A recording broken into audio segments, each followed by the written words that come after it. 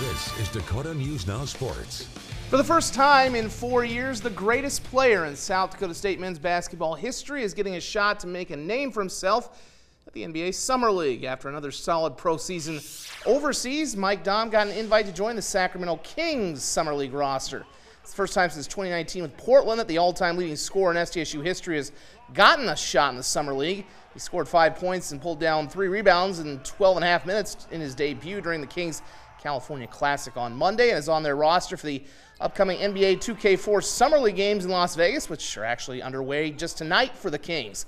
The 8th all-time leading scorer in NCAA Division I history with 3,067 points, Daum has played professionally overseas in Spain and Italy since leaving SDSU in 2019, while also having some big outings in summer events back in the United States, like the basketball tournament.